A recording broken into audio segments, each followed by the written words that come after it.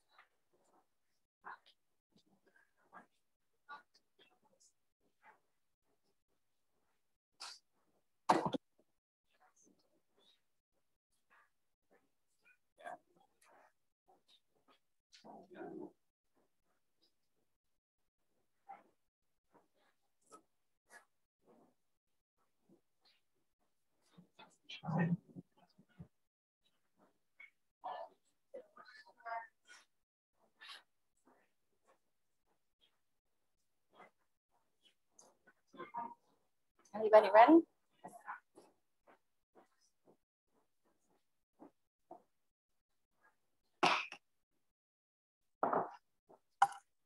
Good evening. I would like to call to order the school board and receiver business meeting for March 21st, 2022. I am Dr. Lori Susky, the court-appointed receiver.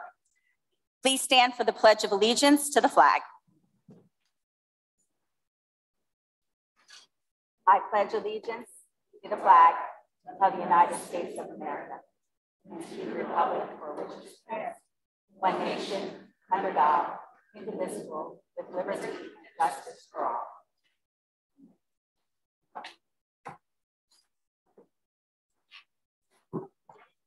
Like to announce that the school board and receiver met in executive session prior to the school board meeting at 5:00 p.m. this evening to discuss personnel and student matters. Madam Secretary, would you please call the roll?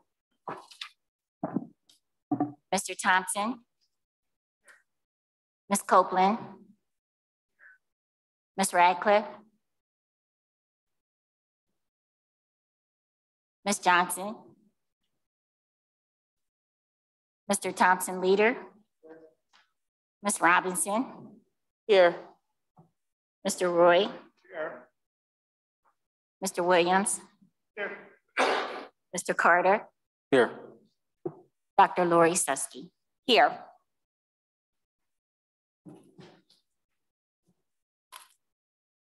Thank you, Madam Secretary.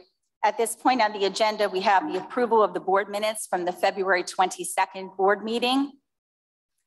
They are attached to the agenda, and I approve the minutes as presented. Additionally, we have the agenda for this evening's meeting, March 21st, 2022, and I approve the agenda as presented. At this time, I would turn it over to Superintendent Turman for recognitions. Thank you, Dr. Susky. We have 2 recognitions for this evening. The first is going to be the Harrisburg School District Music Educators, Music in the Schools Month. The Harrisburg School District is proud to celebrate National Music in Our Schools Month and the significant influence music education has on school-aged children. We extend thanks and appreciation to our music teachers for all they do to make music come alive in our schools and the lives of our students. At this time, we will show you a very quick video.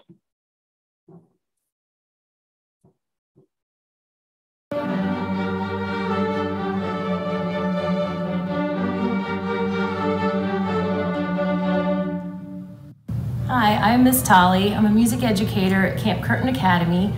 Why music is important to me and why I feel like our students need this is because music is everywhere in life. Whether we're at the grocery store, a sporting event, in the car, in the shower, singing, we have music everywhere around us. And music is the perfect way to express everything. One of my friends gave me a graduation card, a quote that stuck with me for 30 plus years. It was from a composer named Robert Schumann that says, "Music is to me the perfect expression of the soul." And I've stuck with that quote for over 30 years because no matter what mood we're in, no matter what emotions we're feeling and what we're doing, there is a way that music can be involved.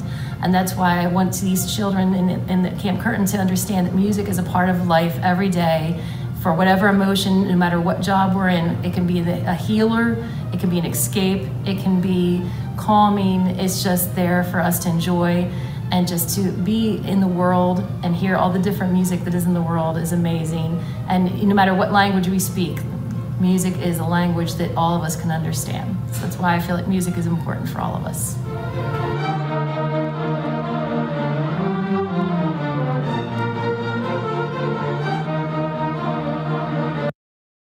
So as we celebrate music in schools this month, I'd like the following staff members, if you're in attendance, to please come up to be recognized. Shannon Tolley from Camp Curtin, Mr. Kwong from Melrose,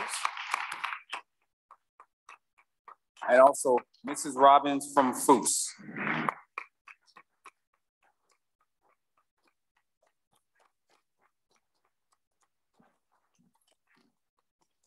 These are some of our fine music educators in the Harrisburg School District. I myself had an opportunity to visit a couple classrooms last week. Actually got a chance to play the recorder with Mrs. Robbins' 3rd grade class. We played Hot Cross Buns. So I will definitely be playing that at the concert in the spring, but we just wanted to recognize you and thank you for all your efforts and what you do for our students. Thank you.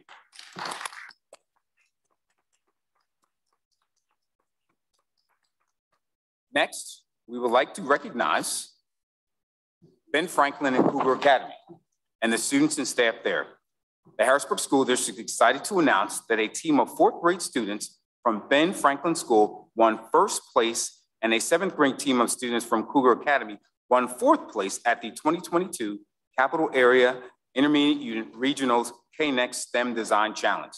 Congratulations to our STEM teachers, Ms. Melanie Taylor and Ms. Cheryl Capazzoli, and our students. Best wishes for Ben Franklin. And we actually have someone, the teacher from Ben Franklin is going to come up and share her experience. Taylor? I'm really excited to Kyrie Davis, Amariam Brody, and Olivia Green competed they'll be representing IU15. They had a real world problem. They had to design a transportation system that would make the world a cleaner and healthier place, or they could have chosen to go redesigning like bikes, cars, and trucks. They came up with the idea during the pandemic. We all know that we had package problems with shipping packages, and there weren't enough trucks, and they decided even if there were enough trucks, there's a lot of pollution. So they designed a package pipeline that would be built along highways and would shoot the packages from ports to warehouses. So we're getting ready for the state competition coming up in May. It was a wonderful experience for them because they went through the whole design process. They had to do blueprinting, and they had to present their problem and how they solved it. So now we're off to the state competition. So.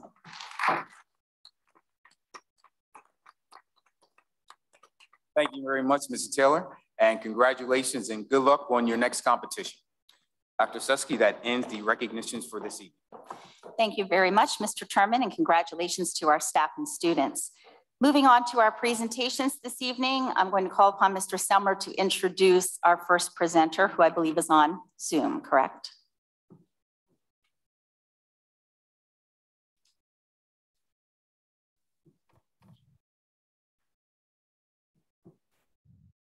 And out of a real board meeting for 2 years. I apologize, forgot how to turn on the mic. Good evening, everyone. And I'm pleased to have Mr. CJ McConnell with us this evening virtually to discuss initiative we've been looking at regarding additional air purification for our classroom spaces here in the Harrisburg School District. And Mr.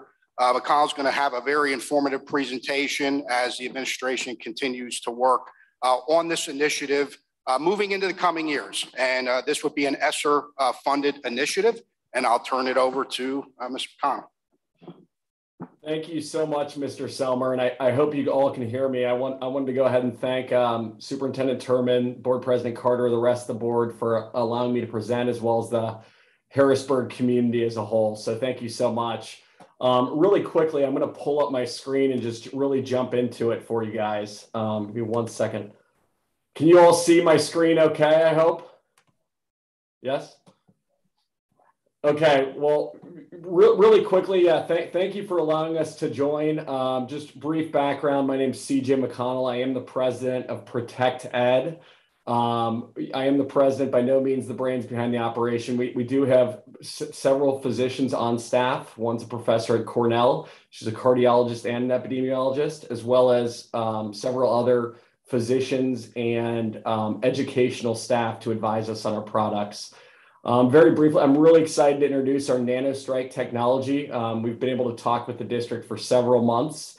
This technology has been used for over a decade in the medical space. Some of our customers that we like to tout are the Cleveland Clinic and the Mayo Clinic, and we have great medical references. Also important to note that we've been serving some of the most medically fragile patients on earth for over a decade. So we're really excited to bring this to the Harrisburg community and to the board for review. Very briefly, as we talk about air quality really falls into one of two buckets. The first bucket is something that most people are pretty familiar with at this stage, which is called the trap bucket.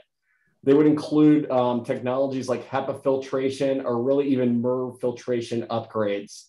Our epidemiologist has outlined a couple problems and challenges that she has with trap technologies. The first one being the microbes that we're trying to catch, whether it's COVID or any other of the viruses or some of the bacteria that are in our buildings, every building in the United States, is that the pathogens are so small that no filter on Earth can reliably catch these. So that's one of the first challenges. The second challenge is, during the pandemic, we were able to isolate some of the super spreaders within schools, and there were people like principals or the superintendent or counselors or custodial staff. Filters are a problem in classrooms because very often you have to change those filters, and those custodial staff members are put in jeopardy because they're actually changing something that carries a significant bioburden. So that's the second problem. And then the third problem is more of a practical one. As we move through the pandemic and out of it, we want to make upgrades that are meaningful for our schools. One of the problems, though, is with filters is it presents a pretty large strain on an operating budget as you move out of the pandemic and move many years into the future. What we're going to outline is what's called an inactivate or a kill technology. Examples of that are chemicals. Unfortunately, chemicals have no positive effect on air quality. Extreme heat, UV. I'm sure you guys have seen some of the challenges that some districts around the country are having with UV. But what we're going to review is our truly patented NanoStrike technology, which is unique to our company. So the first thing I wanted to show you guys is what's really different about our technology. Our Protect 900W, first and foremost, we think this is by far the most important thing for districts. Districts are getting bombarded with options, but unfortunately, there's not a lot of clinical data that supports some of the options that are being presented to districts.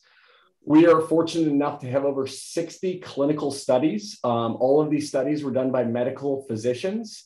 What's cool is our studies span everything from airborne viruses to bacteria to allergens, your allergens, molds and spores, and then your odors and VOCs.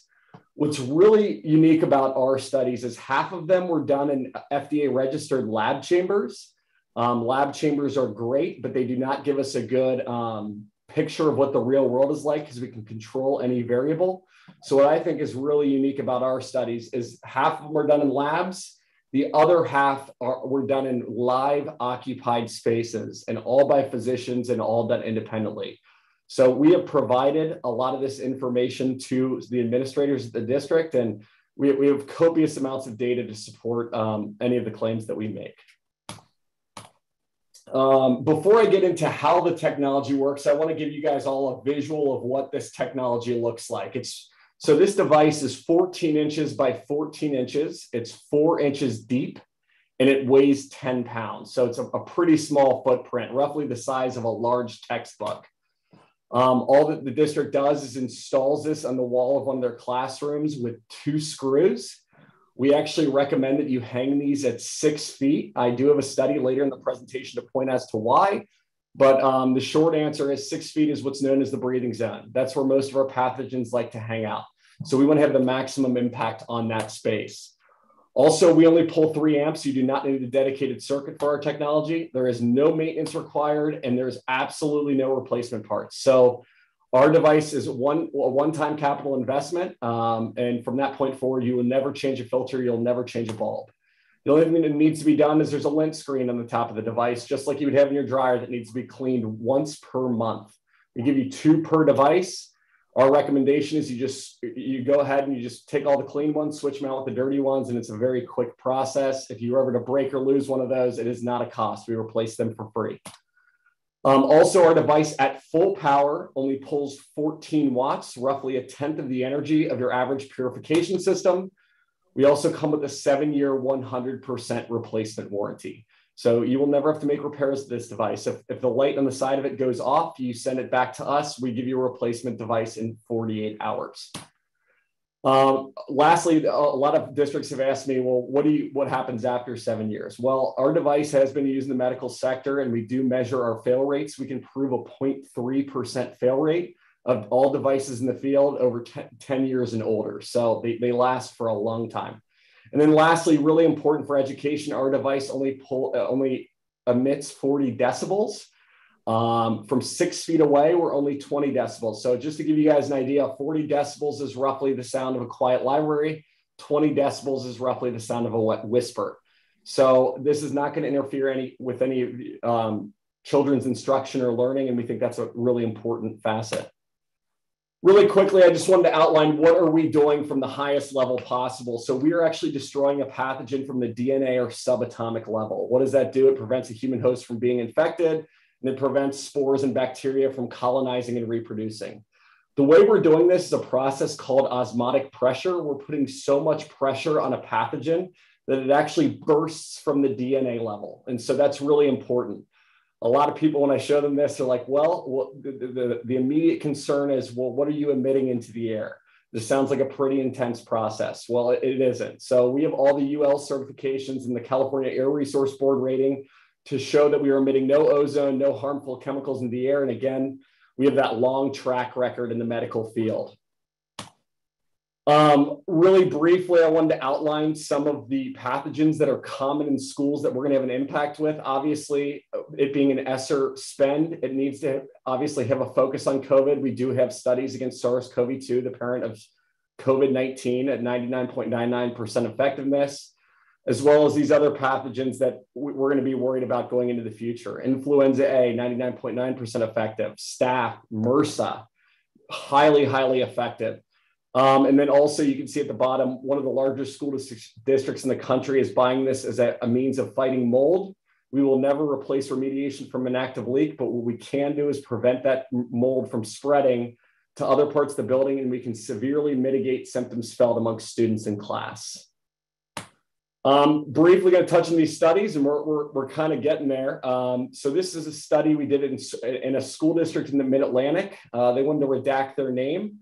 They're having some mold issues in their administrative buildings, and we were able to demonstrate a 90% reduction in airborne mold counts within 40 hours of installing the device. What I think is really interesting about this study is after the study concluded, we removed our device from the wall. Within 72 to 96 hours, all those mold spores went to their normal levels. So very highly effective. And then the last study I just wanted to give you an overview of, again, for the long-standing positive effects of our device in your environment. This is a study done by the National Health Society in the UK, which they also take they have a role of taking care of their equivalent of the VA hospitals over there. And our device hung at 6 feet in a patient room. We were able to demonstrate not only disinfecting the air, but a 68% reduction in surface level bacterial counts. Now, obviously, we aren't pulling things off of surfaces. It just goes to show and points out what we've learned during the course of the pandemic is that a considerable portion of our surface problem is actually an air problem that's gone untreated. So really, really, really strong data there. Our device is $2,344 per unit. It is medical grade, but again, the devil's in the details with this stuff. Again, the cost savings come in terms of you're never changing a filter. And then also we're pulling the 10th of the amount of energy as your typical device. And then lastly, before I open it up for questions, I just think it's really important, obviously, this is a hospital grade technology. We have moved into the school space. So our references are endless. We've outlined a lot of those to the administration, but as you can see in Pennsylvania, Big Spring did a full installation, Fort Stockton, Sweeney, Russell County Schools in Kentucky, Comal ISD in Texas. The list is really endless. And I think that's really important when making an informed decision. So with that, I can open it up to any questions or thoughts. Thank you. Thank you, CJ. We appreciate the presentation. Just a couple comments that I'd like to make publicly. The PowerPoint that CJ just presented will be available after the meeting and will be attached to board docs under presentations. So if you want to go and take a look at that, I encourage you to do so. The NanoStrike technology that he reviewed tonight is a sole source type of technology, which is an important distinction when we're looking at our procurement methods if we move forward with this project. The next thing is when the pandemic started, we, as the board knows and the community, we purchased a number of different Bissell units for classrooms. We had to react quickly, and what we're doing here is really pivoting to a more longer term solution that's not only applies to COVID, but can apply to other air quality components in a classroom for the long term. And that's what we see this. If we move forward, this is a long-term investment in the air quality within every classroom space and office space in the Harrisburg School District. We do have 2 units that are in the field house. We've had them installed for a number of weeks. So if you're in the field house area, when you walk in the doors, there's one to your right and one to your left.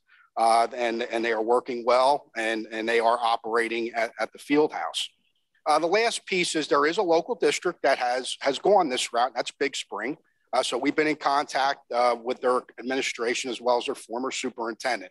So we've been researching this for a number of months because we've been looking for an option to take us to a different level beyond what we did at the beginning of COVID. And we truly believe with the ESSER funding, this is a one-time opportunity. Also, given the capital challenges that we face as a school district long-term as we work starting this summer to enhance HVAC systems, that's a long-term proposition. So this can be a great addition for our students and our staff within each of the classrooms. Thank you.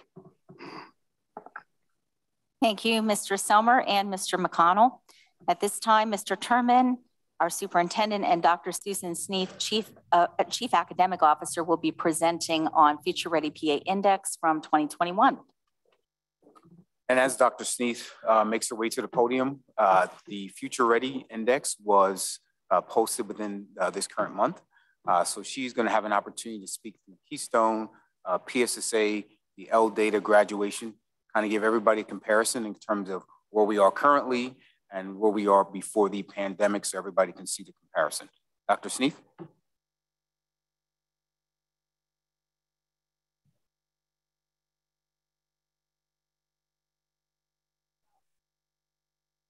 also some of the other data sources that we use to guide our instructional decision making.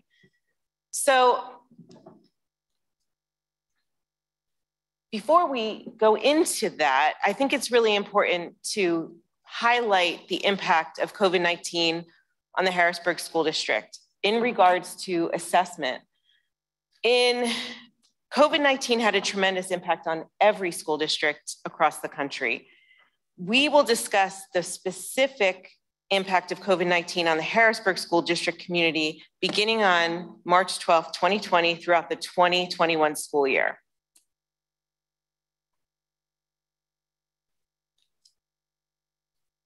In the 2021 school year, Harrisburg School District remained remote. We did so because the guidelines and the safety guidelines told us that that was in the best interest of our students. We had to pivot really quickly. Our teachers had an intensive week of professional development and did amazing in that year to try to hone in their skills to teach all students remotely. A couple weeks into the school year, many of you might remember that we changed to a modified synchronous online schedule.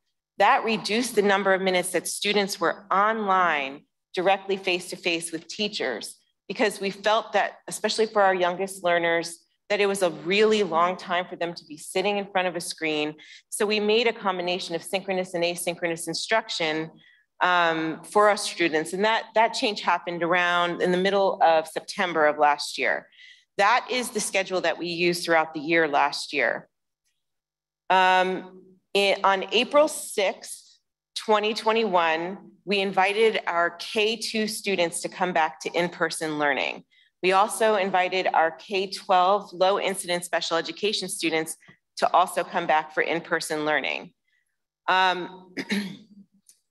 And I'll go into this later, but about 50% of those two groups of families made the decision to return their students to in-person learning. PDE announced that statewide spring assessment parameters were changed for the 2021 testing windows in about February. That's when we learned of that. And that's really interesting because typically we have a spring assessment window, but PDE did something by extending the spring testing window to go throughout the summer and into the fall. We weighed the pros and cons of this, and we made the decision that we wanted to sweep our students in and test them all in the spring so that we did not lose instructional time when we came back in person. The hope was at that time in person for the beginning of the 21-22 school year. So the data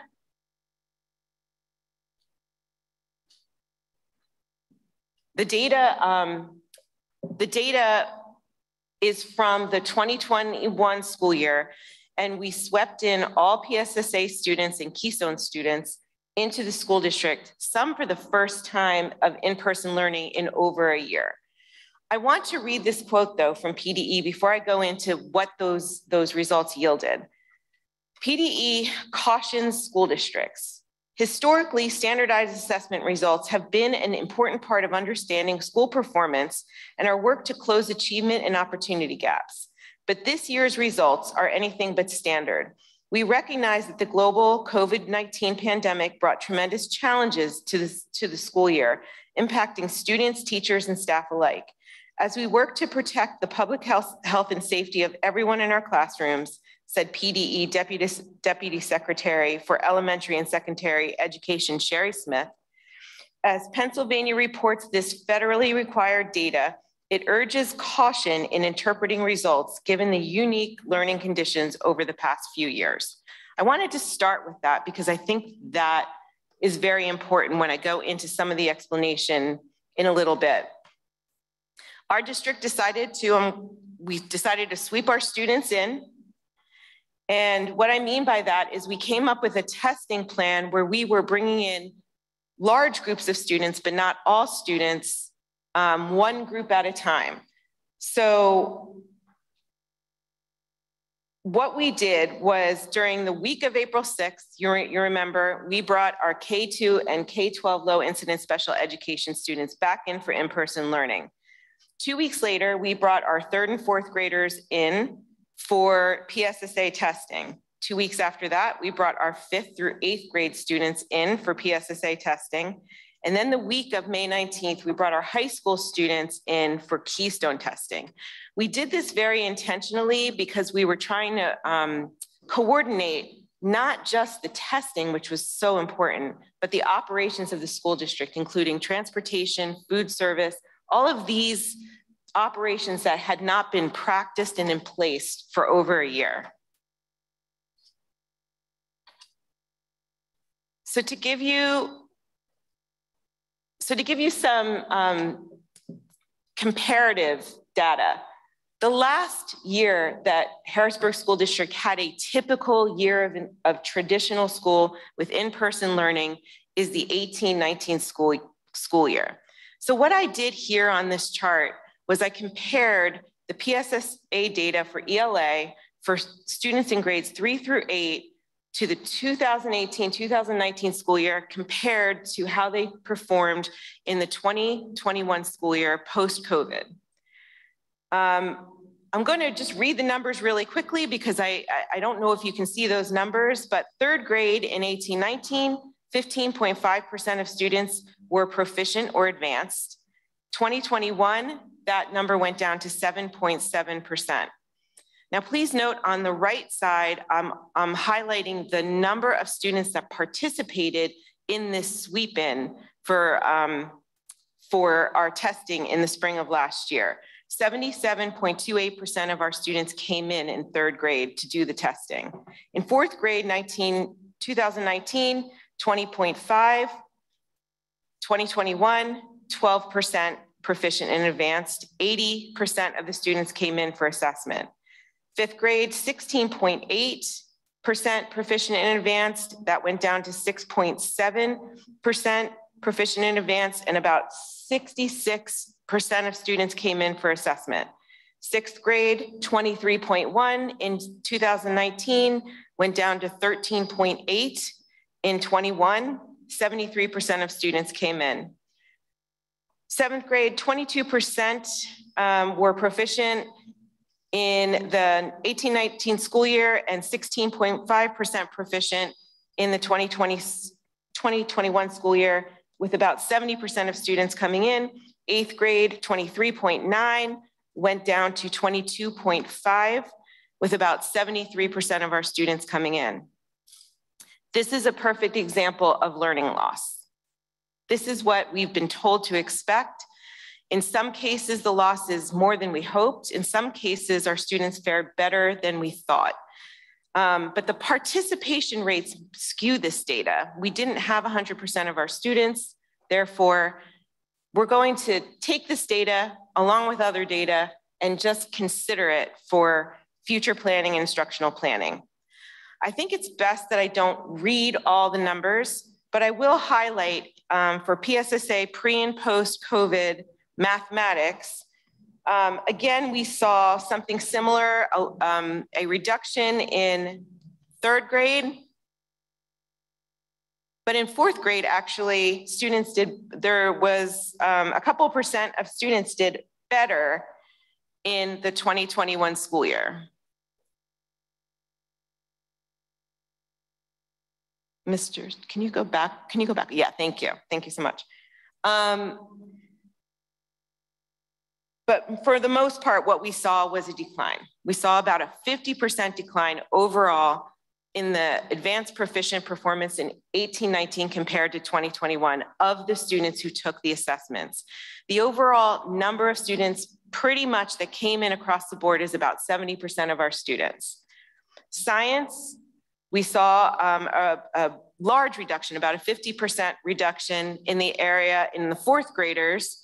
They went from 41% proficient to 28% proficient in 2021.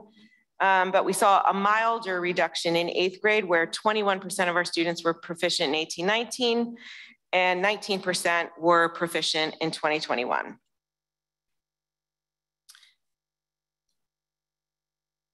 I also want to highlight the four-year cohort graduation rates, since this is part of our recovery goals. And I wanted to make note of the 2018-19 four-year cohort graduation rates compared to 2021. In the 18-19 school year, we did not have enough students to make a cohort that required 20 graduating seniors. So Cougar's graduation rate in 2021 was 87%. John Harris's graduation rate went from 55.9 in 18-19 to 61% of students graduated in 2021. Sci-Tech's went from 97.4% graduation rate to 95.7% graduation rate in 2021. So to explain keystones is a little trickier. I'm going to do my best to make it very clear and understandable. Keystone exams for high school students are course-specific assessments. Students that are in algebra, biology, and literature are required to take a keystone. Due to the pandemic in the 1920 school year, there was no testing. Therefore, PDE made the determination that they would give something called a COVID proficient to all students who pass the classes in algebra, literature, and biology. That's important to understand. Despite the waivers, keystones were offered to any student that missed their keystone in 2020 and any student who was eligible in 2021 during the spring keystone window in 2021. So we swept keystone students in. When we saw the future ready,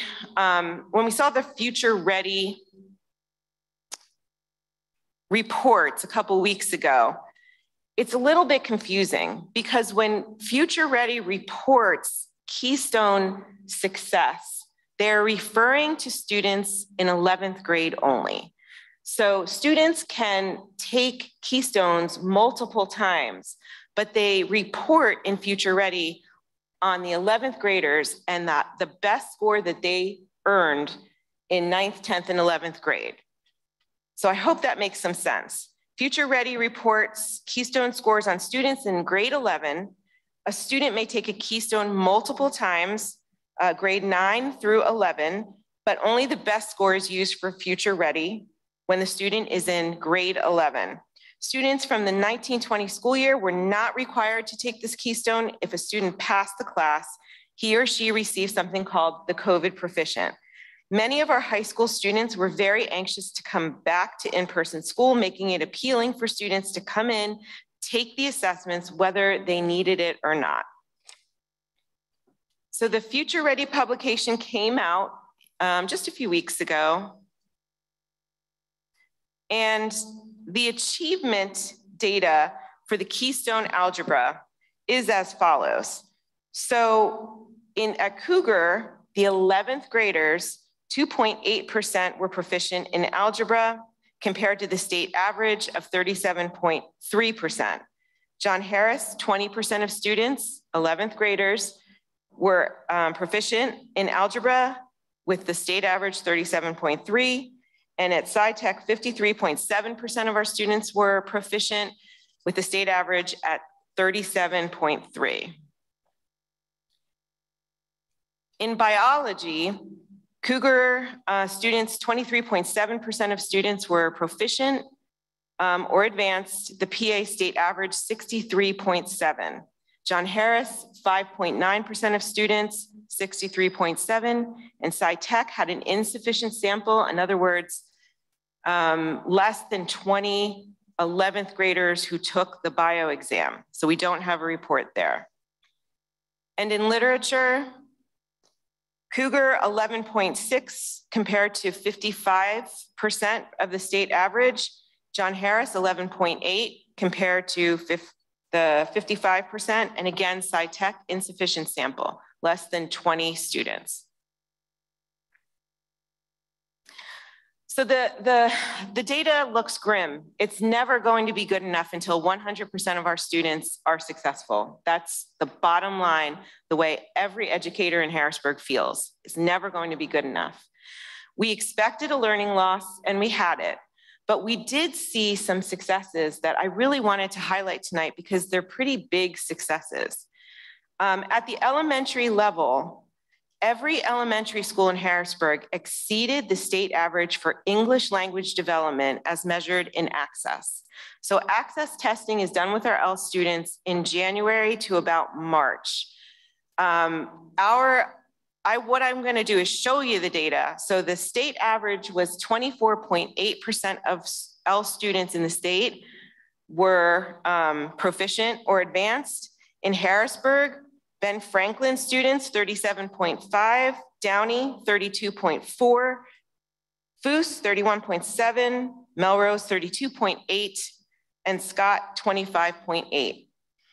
Many of you might ask why, and I number one, want to say that our teachers did an amazing job keeping connected to students during remote learning. Our EL teachers were passionate about making sure our kids were on and that kids came in to take the assessments. They made sure that EL families had everything they needed.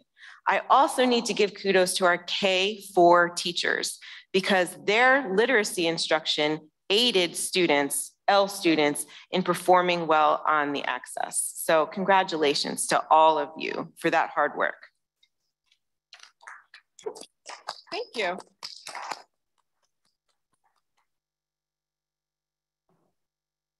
So some of the barriers for the school district that the school district faces in regards to student learning data in 21-22 is that COVID-19 rages on. It's continued. We've had to go remote for short periods of time.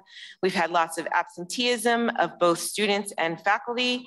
We've had learning loss, and we're still trying to get a handle on the deficit skills that we have to make up for our students.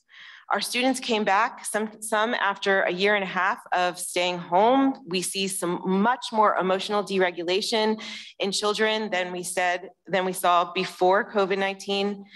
Mental health and trauma was present before, but it's present much more this year. Human capital crisis of bus drivers, support staff, and teachers also riddle our school district and make it very difficult to make sure that the continuity of education is occurring in every single school for every single student. So you might ask how we are keeping a finger on the pulse of how students are doing throughout this year, and I think it's important to note that. We administer a variety of assessments throughout the school year to see how our students are progressing through their instruction as they're in the instructional year. Just to give you an update, I'm going to give you the beginning of the year screening data compared to the middle of the year screening data for our K-8 students. And what we see that we're really happy to see is we see growth. We see growth from the moments that students came back into school to the January date. In very few cases, students stayed around the same from the beginning of the year to the middle of the year. In most cases, we see growth. That is what we're focused on. That is the growth in ELA. And the same is true of mathematics, that we see growth. It's incremental growth, but we're going to take growth for growth because our students are working hard at it, our teachers are working hard at it. Is it enough? No, it's not enough students are proficient. We're continuing to work on this. I wanted to show you another tool that we are using this school year to really get a handle on the growth of our students and the achievement of our students. So what you see up here is a quadrant graph. And this is the representation of one of our elementary classrooms. And each of those dots represent one student in that classroom. So there are 21 students in this classroom. The vertical line in the middle is the year for a year growth line. The horizontal line is the 40th percentile, or what we would call proficient. What we want to see are students in that top right quadrant, high growth, high proficiency. And this is quite a successful classroom that where the majority of students are growing definitely a year for a year. And in our case, which is so important, we need to accelerate the growth so that students are growing more than a year for a year. Not all of them are achieving, beyond that 40th percentile, but this teacher is having a great deal of success. This is the kind of tool that we are using this school year, not only to keep a finger on the pulse of how students are doing, but to also group students according to their needs. If you can picture this, the top right quadrant would be 2 groups of students for small group instruction. The bottom right quadrant would be another group of students for small group instruction. And then those 3 little guys on the left, we got to do something a little bit different and more intensive with those students. That's the kind of data that we are collecting and using in our PLCs to guide our instruction this school year. Some of our continued strategies for growth and improvement: targeted instruction based on student need, co-teaching, data-driven decision-making, ongoing progress monitoring and intervention, student attendance improvement plans, school-wide positive behavior support plans, extended learning opportunities, mental health supports, and partners. That includes, this is not an exhausted list, but BAR, ESS, PA counseling, DEVRO, and communities in schools. So I want to thank you. I think that we have many people to thank for supporting us through what I would call the most challenging couple of years in my career. I know that many of my colleagues would say the same. I give so much credit to our students, to the educators, our colleagues that we work with, to the parents and families in Harrisburg, but also to our community partners in Harrisburg who have continuously reached out, continuously asked how they can help. And we're going to just keep pushing forward and persevere, and our kids are going to see success. So thank you so much.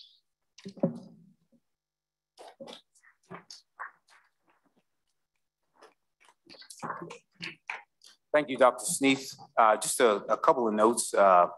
The one thing in terms of looking at data across the country, every school, when you started looking at data across the Commonwealth, definitely had a significant loss. When you definitely look at the schools who were remote the entire year, that loss was that much greater.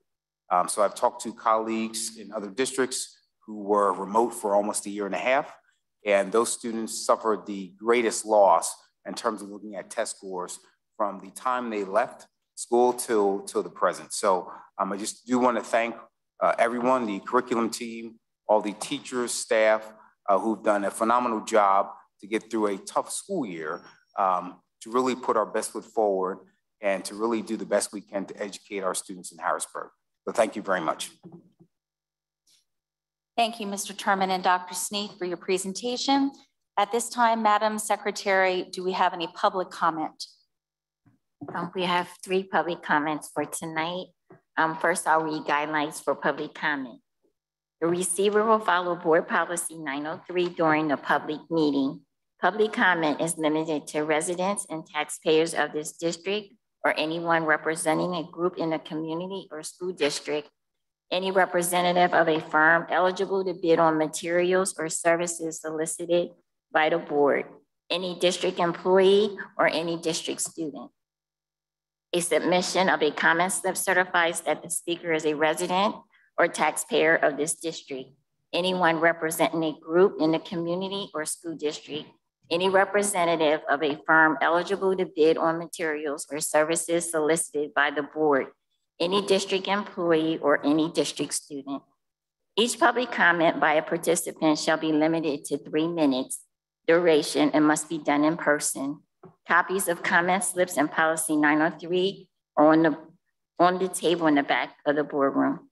The slip must be properly completed and submitted to the board secretary before the meeting is called to order by the receiver.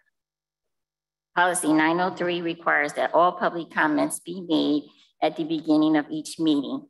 If the receiver determines there is not sufficient time at a meeting for public comments, the comment period may be deferred to the next regular meeting or to a special meeting occurring before the next regular meeting.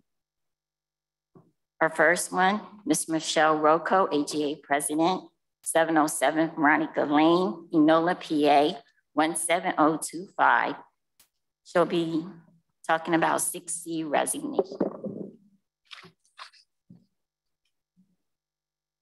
Ms. Rocco? Good evening. As I look at the resignations over the last couple of board meetings, it really saddens me that we see so many, and it kind of makes me think, well, why is this occurring? We already have a human capital deficit. There's many people in this room that I've talked with that have come to me and said, hey, you know, this year is really challenging, and I'm not sure exactly if I'm going to be able to make it through the year. And I'm looking at these resignations and I'm thinking, well, yeah, I understand. I get it. We've had so much violence in our schools that are causing teachers to have secondary trauma. Every day somebody's getting injured. Every day there's a fight. There's lack of respect for adults. They're getting threatened. Our test scores are down because we don't have enough staff to be able to teach the class. There's lack of consequences that are felt in schools. So people are not being supported, and they really need to be. We've had teachers being assaulted. I was assaulted already, at least twice this year. We've had broken bones. People have been pushed, knocked down on the floor, trying to break up fights. We don't have any support from the police. That's very sad. The secondhand trauma is really affecting our kids, our teachers, when our other students that we have that we know are ready to do the right thing, and they're seeing all of this. I mean, I've had a student come and say to me, Ms. Rocco, we're not going to have enough teachers because y'all are leaving. I said, yes, that's a possibility. We've all had experienced some form of the secondary trauma in some way, shape, or form. This is affecting our mental health, our physical health, and our socio-emotional health. Everybody. Our principals, same thing. These are the reasons why teachers are leaving our district. And they're not just leaving the district, but they're leaving the profession, which means it worries me, where are we going to be by next school year? I've always said that you can't build a house on a cracked foundation, but we're the foundation and we're crumbling. And if we don't do something now to fix what we feel is broken, we fix the trauma, whether it's student trauma, teacher trauma, then this district is going to implode. And we're going to continue with the resignations where we won't have teachers to teach our kids. And they're the ones that are most important. But in order for that to happen, we need to feel like we are supported, like we matter, like we mean something. And that's where everybody feels at this time. We need to do something to work and make sure that we are all healthy, because our teachers are not, our principals are not, our administrators are not, our support staff are not. So we need to work together, and we need to do it, and we need to do it fast. Or otherwise, we're going to be in a big jam come August. Thank you, Ms. Rocco.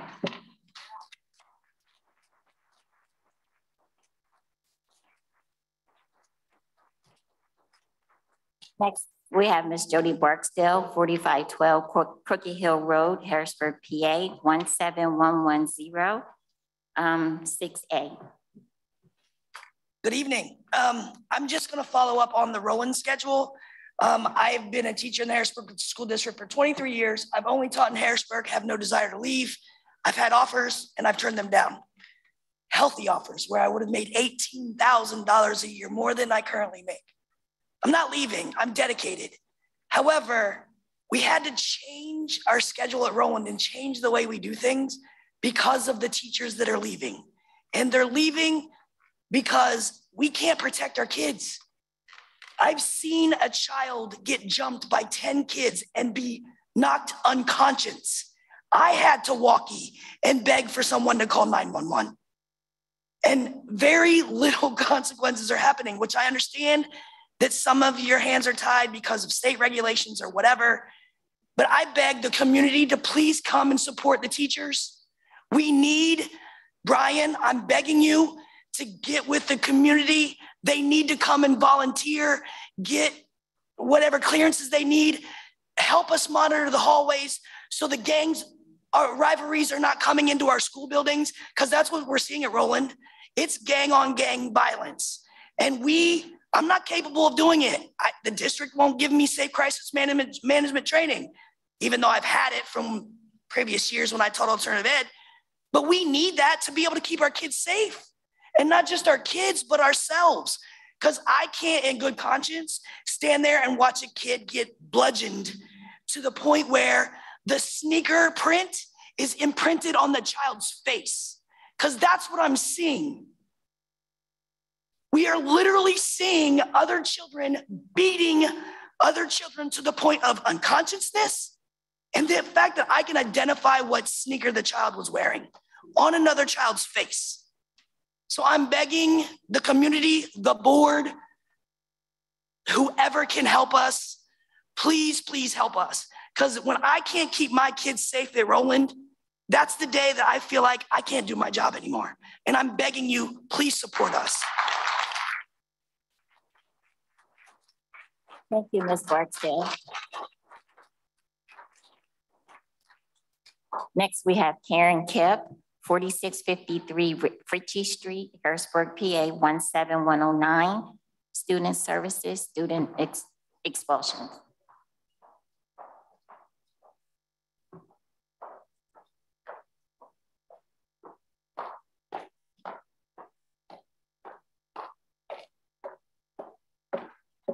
Hi, everybody. My name is Karen Kipp. I am a teacher at John Harris High School.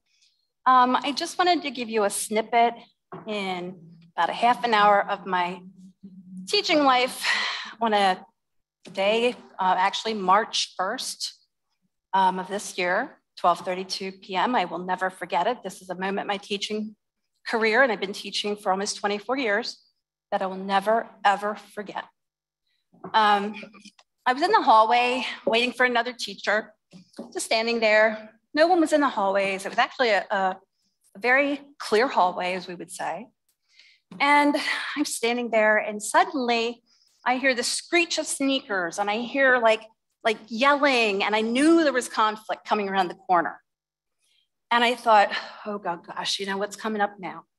And suddenly, now they're about 30 feet away. Suddenly I see 3 kids coming around the corner, 2 girls on top of 1 boy. And as they were coming around the corner, these 2 girls pushed him towards the concrete wall, the interior concrete wall, missed the wall, but what had happened was his head slammed on the floor to the point where I heard the crack. And that is something I don't think anyone ever wants to hear, parent or not. I ran over as fast as I could, and I also saw his head bounce off that floor. As I'm running to try to save him, these girls got on top of his chest with their knees, and they pummeled him with closed fists. As much as I could count, and I am being probably reserved with this number, 12 to 16 times. It was nothing short of assault. Nothing short of assault. I got over there, and a couple of girls, the 2 girls knew me, so I was able to verbally de-escalate them pretty quickly. There we talk about having those bonds with students. I had bonds with those students. And the kid, the boy, he jumped up and he ran away, which I was thankful for, because they would continue to pummel him. The girls walked away. They rationalized why he deserved it, because he took their phone. He gave it back, but he took their phone. And I just stood there and went, oh my gosh, oh my gosh. And they all walked away like nothing ever happened. So I thought for sure the next day these girls would get suspended. I thought for sure I would be interviewed. Never happened. They never were suspended because it was taken as if they were horse playing. The cameras, their cameras are right there. And I thought, this is a case where these girls should have been suspended, and they weren't. As a parent, if you can imagine stepping back and feeling helpless because you can't keep the students safe. And I thought, for that moment, I thought, I'm here to keep my students safe. I'm here to keep any student safe. And I couldn't keep him safe. Thank you, Ms. Gibb. You're welcome. Thank you.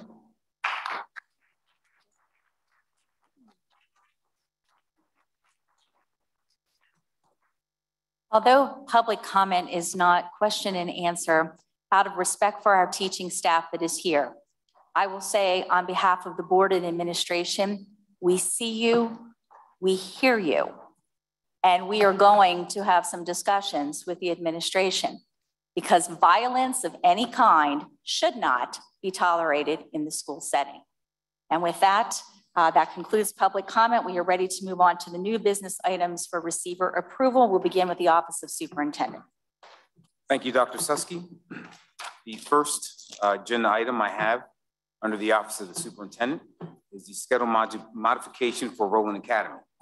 Per Board Policy 804, pre-approval from the PA Department of Education, it is recommended to ratify the change in the Rowland Academy school schedule effective March 7th, 2022 through the remainder of the 2021/2022 school year due to significant staff shortages. The modification to the Rowland schedule is approved as presented. Thank you, Dr. Susky. The next category, the Office of Human Resources, and that will be done by Mrs. Lori Lillis. Everyone. Under items, here we go. Green light's on, so.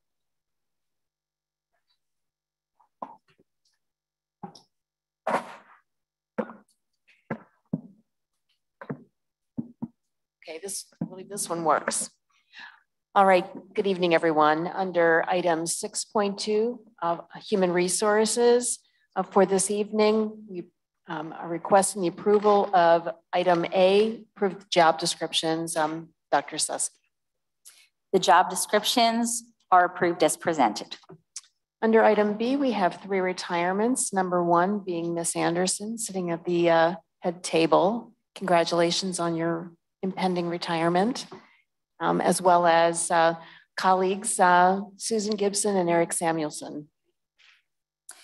Before I grant approval, I would just like to publicly acknowledge Ms. Christine Anderson for her many years of service to the Harrisburg School District.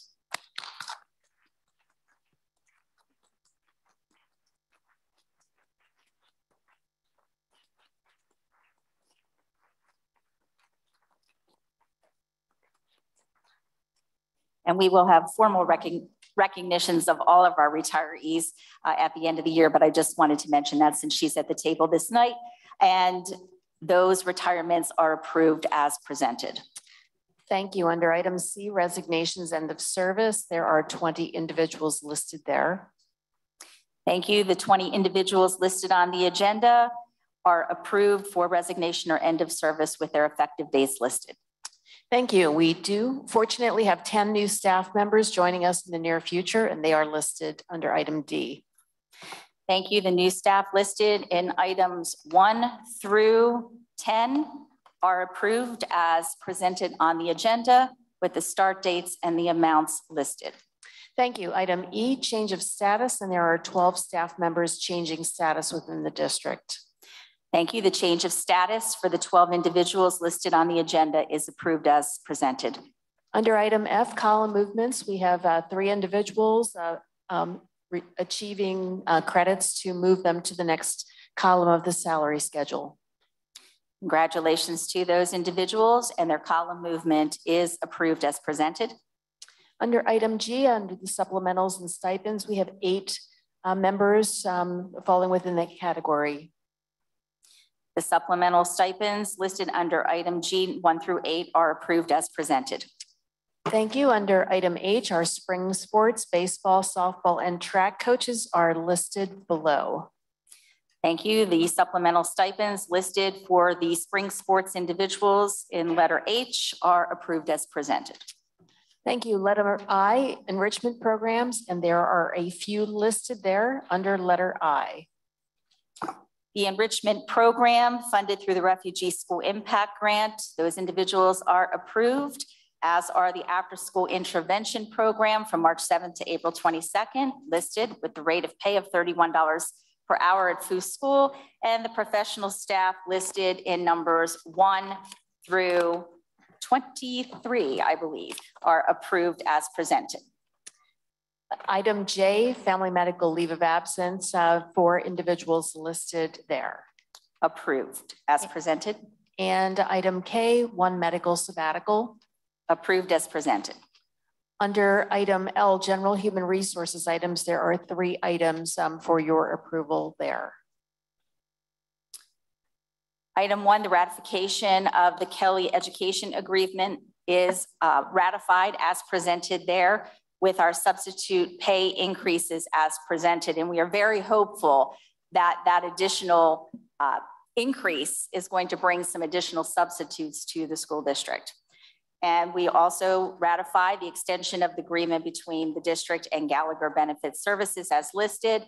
And lastly, the HEA and district MOU for the adjusted work schedule for Roland is also approved as presented.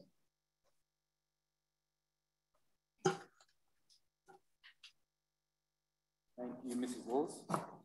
Thank you, Mrs. Willis. At this time, we will turn to the Office of Business Services, and that will be presented by Dr. Stokes.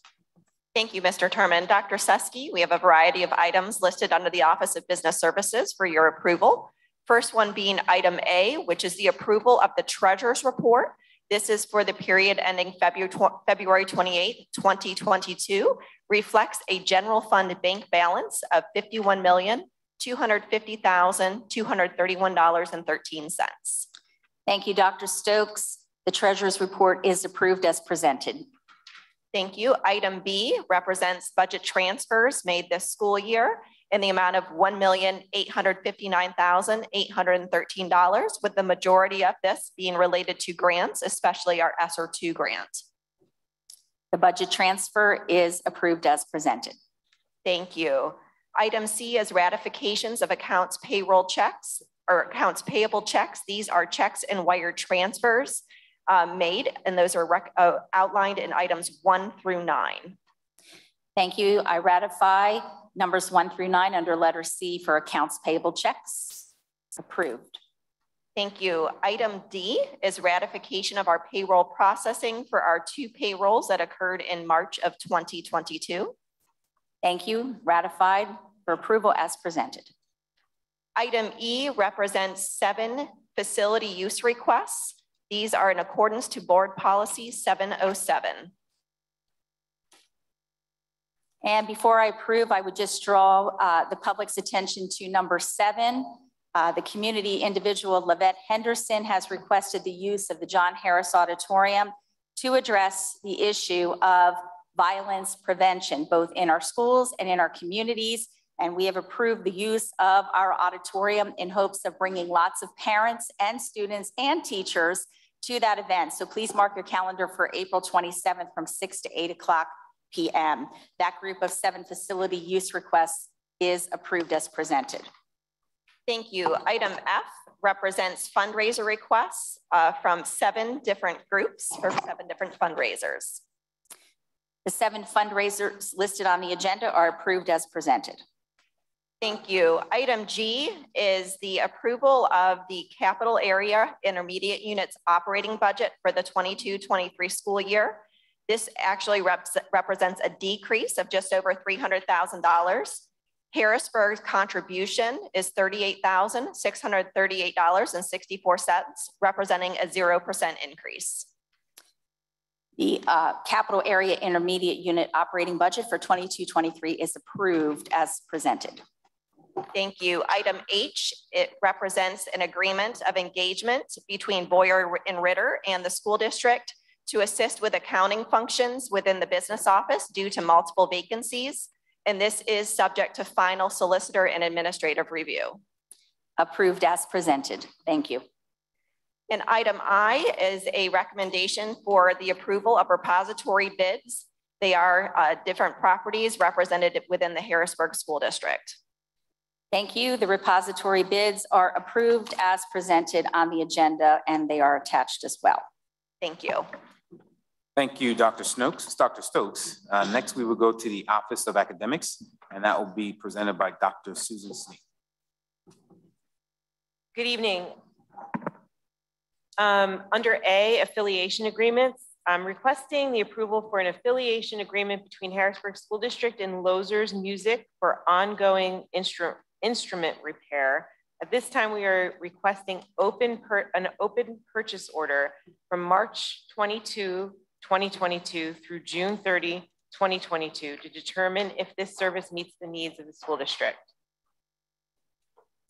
The affiliation agreement with Lozer's Music is approved as presented. Thank you.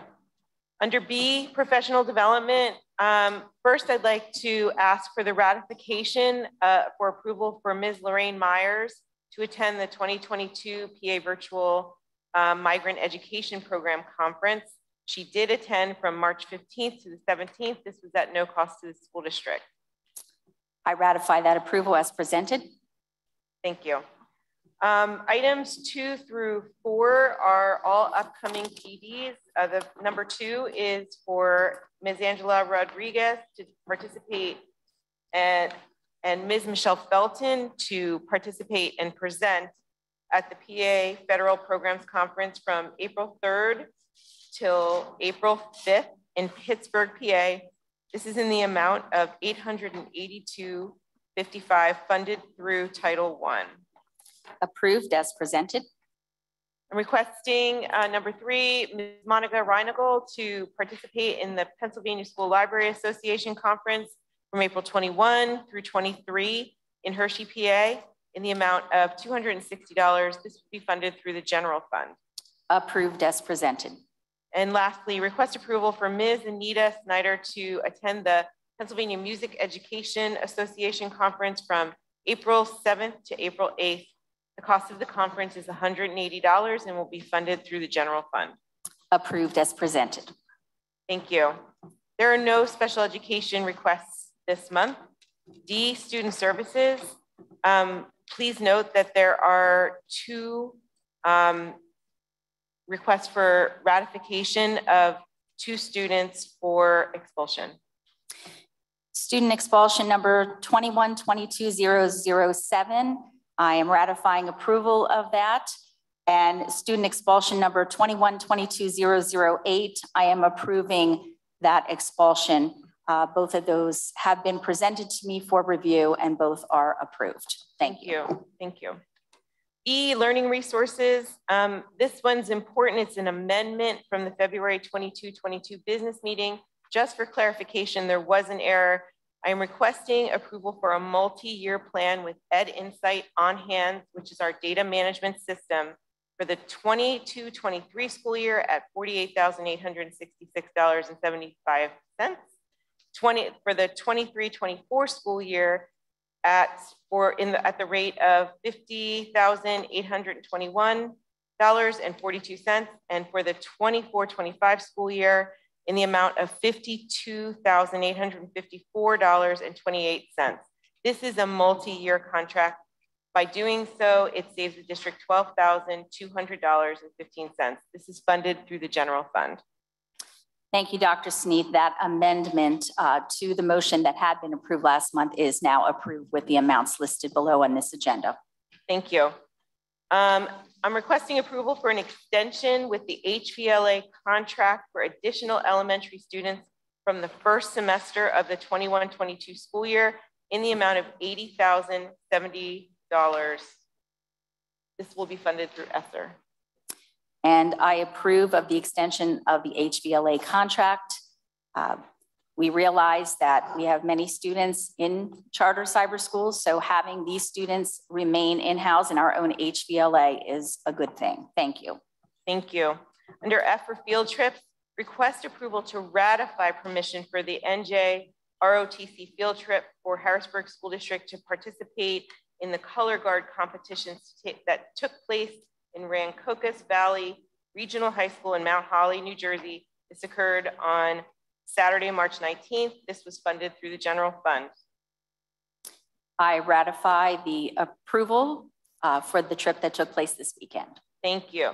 And request approval for the color guard to also go back to New Jersey this Saturday for an additional color guard competition. Approved as listed on the agenda. And lastly, request approval for permission for a field trip to the circus for 18 middle school special education students on March 25th, 2022. This is at no cost to the district. I approve as presented on the agenda. Thank you.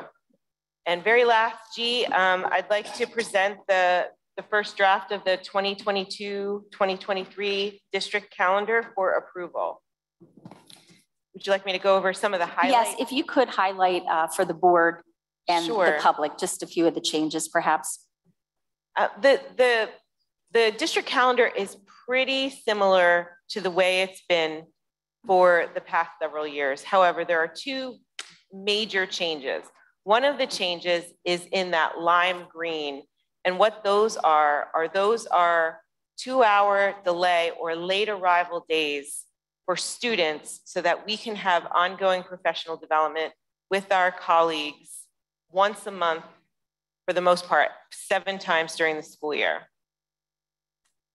The second major change is with the professional development day in February and March.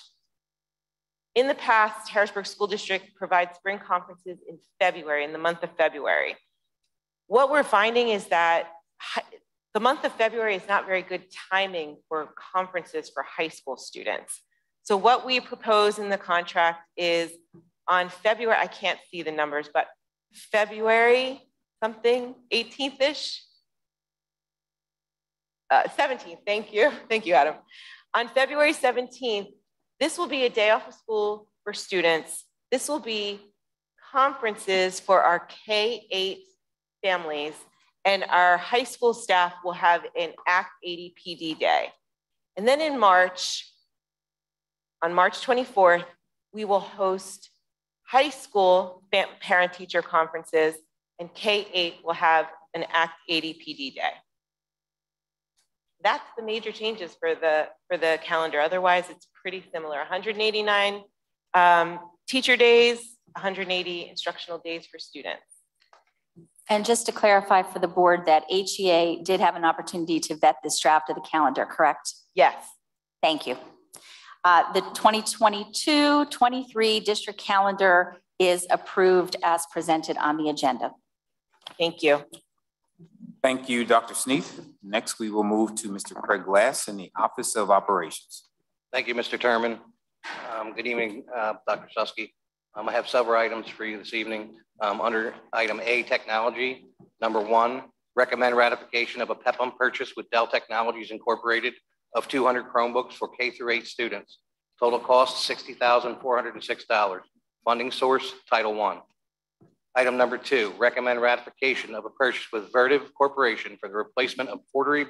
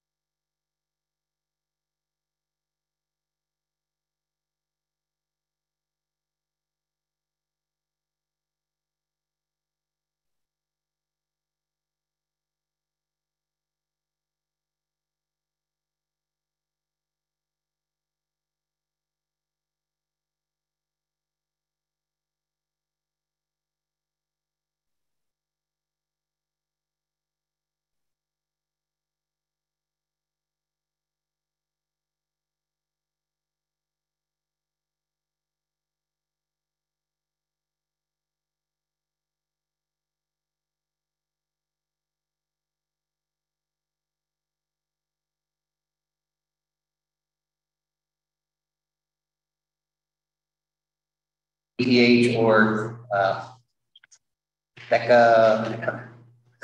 decatherm, sorry. And that rate is $2 per decatherm, and rate DS is negative 20 cents per decatherm. Thank you, Mr. Glass. I approve the contract with Energy Curtailment Solutions for the demand response program. I also approve to execute contracts for natural gas basis pricing in energy as listed on the agenda. Thank you, Dr. Thank you, Mr. Glass. Next, we will go to policy recommendations. We have one that will be presented by Mrs. Lewis. Yeah, this evening we have an update recommendation policy 906 relevant procedures. There are two changes to this policy. One links the actual policy to the PPP website, and the second change is the time period, the final time period to be received the resolution of the complaint shall not exceed 45 days. That's it. Thank you, Mrs. Lillis. I approve of the policy revision to 906 as indicated by Ms. Lillis. And after approval, that policy will go to the active file in Word docs on the district website. Thank you, Mrs. Lewis. Next, we will have our community reports. Mrs. Johnson is not here this evening, so we will go to number 2, Dauphin County Technical School Joint Operating Committee. The person speaking to that will be Mr. Stephen Williams. Thank you. Good afternoon. So at the most recent Dauphin County Technical School Board meeting, it was lifted up that the admissions policy that the school has in writing has not been adhered to appropriately, and a proposal to change it was proposed during that meeting. However, it was met with a lot of pushback by some of the folks that were on the board.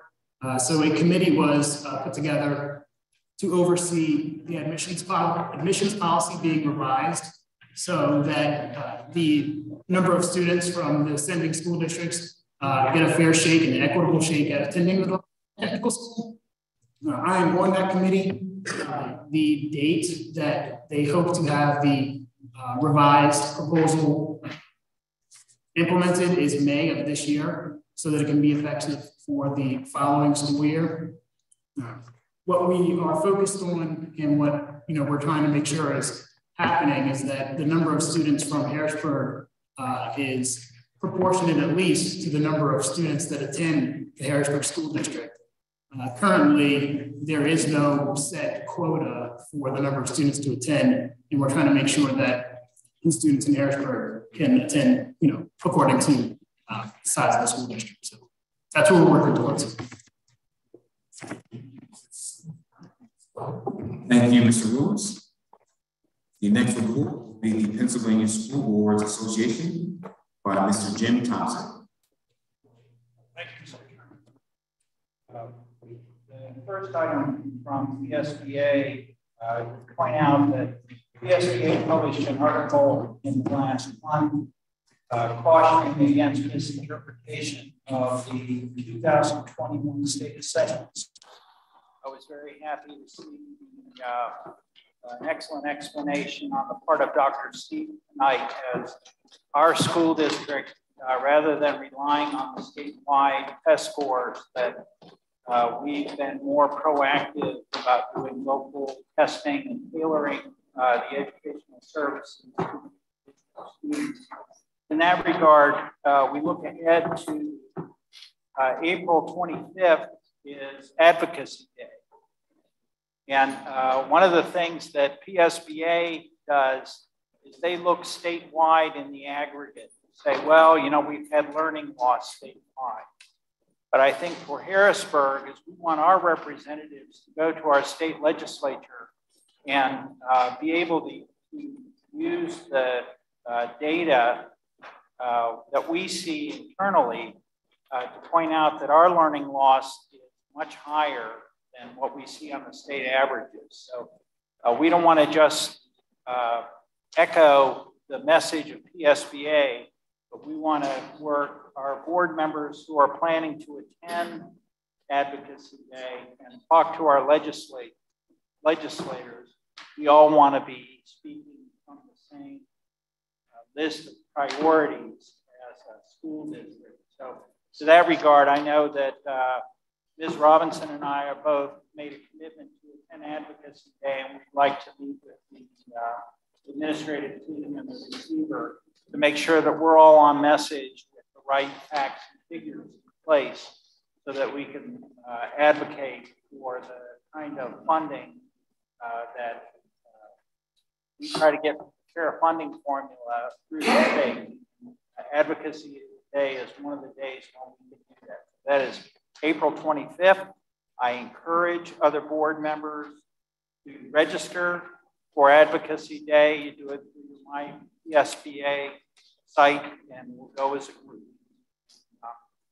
Aside from that is we have also PSBA offers professional development type seminars. They are offered virtually. And again, register for these online. At the end of March on the 29th and 31st, there are evening, it's about an hour and a half, seminar on the relationship of the school district and county health. And then on the 31st is an explanation of ESSER funds. Great opportunity for board members to broaden your understanding of application of things like the ESSER funds that apply to the public school district. On April 4th, the issue will be labor issues and trends with John Callahan, is a lawyer with the Pennsylvania School Boards Association. Finally, on April 6th in the evening for an hour and a half is a seminar on state and federal budgeting. So I would encourage my fellow board members to take advantage of these. They are offered at no cost, and it's really a good opportunity to jumpstart your knowledge and participate. There are always discussions during these.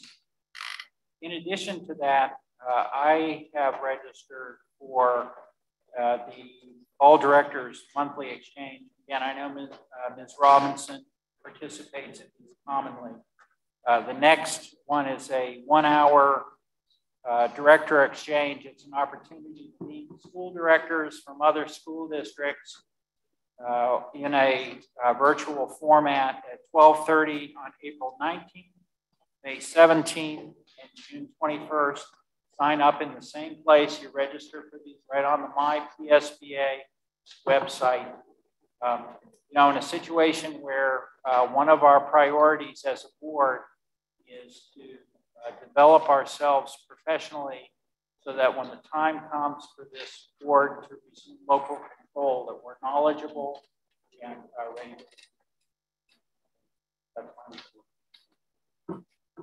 Thank you, Mr. Thompson. And last, we will have the Act 141 Advisory Committee. That is chaired by Mr. Doug Thompson Leader. This meeting, like many of the prior reports I've made with the Advisory Council, we get together, we get a lot of the same information that was provided here by the superintendent, a superintendent's update, but we actually then begin to focus on aligning the recovery plan with activities going on in the school, with the dynamic other issues that the school district is facing. And this particular month, we did look at some of the same data that was presented here and how those tools are actually utilized down into the classroom so that teachers can be much more responsive to what our students' performance actually is, as opposed to some of the other testing scores that are out there that are obviously not 100% participation, so that's an issue. But the data that we have in-house, the teachers are utilizing, it's really phenomenal. We got a lot more deeper into it because we were actually able to ask a lot more questions, but I was very impressed with that. I'm a big advocate for the recovery plan, having a dashboard that is coming along and going to be refined as we move forward. Some of the other issues that we're dealing with because of COVID have exacerbated stuff that we were already ready to address in the recovery plan. And those are the kind of discussions that we had. Thank you. Thank you, Mr. Thompson Leader. And next we will roll into the superintendent's report. We just have a couple things this evening. First, we'll be remembering Mrs. Ruth Hicks Naylor. Mrs. Ruth Hicks Naylor passed away on March 9th, 2022. She served the Harrisburg School District as a passionate and dedicated elementary school teacher at Foose Elementary School, where she retired. The Hicks family has a legacy of service to our district that their son, Mr. Will Hicks, proudly carries on for our students, families, and staff as the principal of Foose Elementary School. At this time, if we can bow our heads for a moment of silence.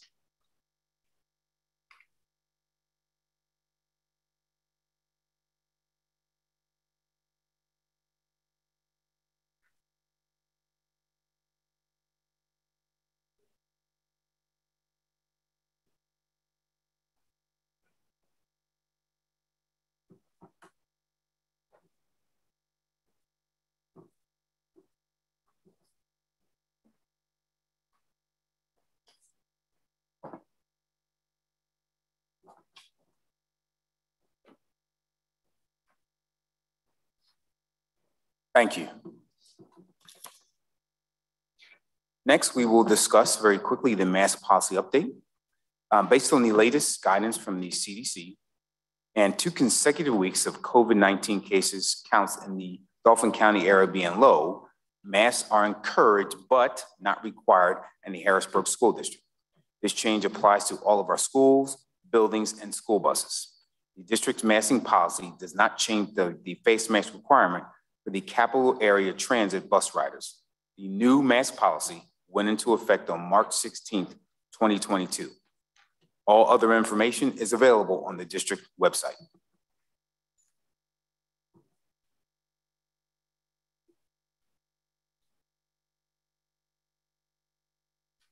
And the last note I have for this evening is save the date for in-person kindergarten registration events at 6 community locations. To help families prepare for the upcoming school year, the Harrisburg School District will host March into Kindergarten events at 6 convenient locations, offering in-person kindergarten registration, translation support, information about learning options, educational resources, fun activity for kids, free snacks, and more. At this time, we will play a very quick video to highlight the event.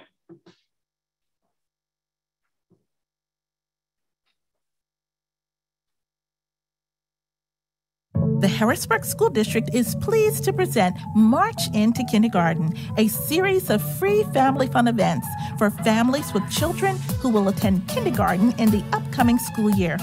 During these events, parents and guardians can complete on-site, in-person kindergarten registrations while your children participate in fun-filled activities and more. Free snacks are available. Save the date and join us for one of these upcoming March into Kindergarten events. Monday, March 28th at Scott School from 4 to 6 p.m. Tuesday, March 29th at Downey School from 4 to 6 p.m. On Wednesday, March 30th at Ben Franklin from 4 to 6 p.m. Thursday, March 31st at Melrose School from 4 to 6 p.m. Friday, April 1st at Foose School from 4 to 6 p.m. On Saturday, April 2nd, all schools will be represented at the Lincoln Administration Building from 10 a.m. until 12 noon. Harrisburg School District's March into Kindergarten events are a great way to get connected in person with our superintendent, principals, teachers, district departments, and community partners who are dedicated to providing your child with an excellent education that encourages a love for learning. For information, call 717-703-4008 or visit the district website at www.hbgsd.us. Welcome to kindergarten. So I do want to highlight and thank Mrs. Keys for putting this together. She's done a phenomenal job in working with the team and putting all this together to make sure we get our students registered for kindergarten as soon as possible. I will take this time to make sure I encourage parents to register their children early.